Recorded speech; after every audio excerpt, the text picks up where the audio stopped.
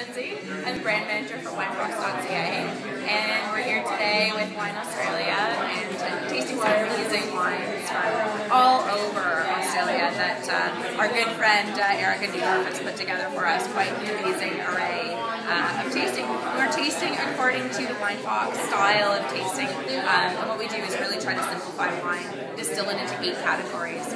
Really, there's 6 main ones, 3 being for white, and there's crisp, mellow, and lush for white, and then for red wine, you're working your way through vibrant, smooth, and bold. And then those last 2 are the bubbly and the sweet wines, so we're talking about sparkling and champagne, and then of course your ice wines and your ports and so on.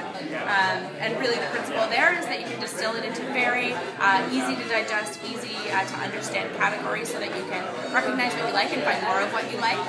So Erica from Wine Australia has put together this amazing program. We're tasting according to those styles, making our way through the various wines.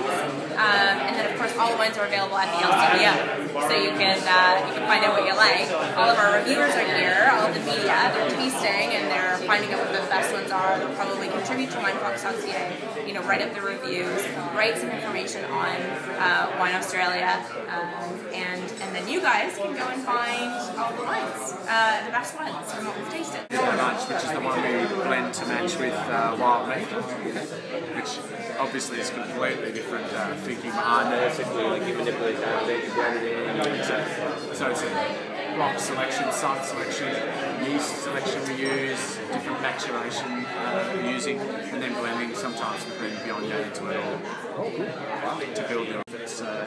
And actually this one's seasonal characters of season to season variation.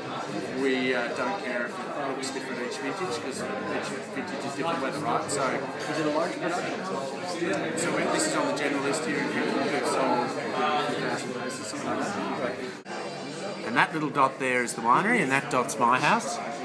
So awesome, like we know the where you label, live. that's right. That's where all the wine is. There you go. And this contour takes in all where our vineyards are. Oh, so like pretty. the label, it's a snapshot of the land. The wine's seeking to be the same things. Oh, excellent.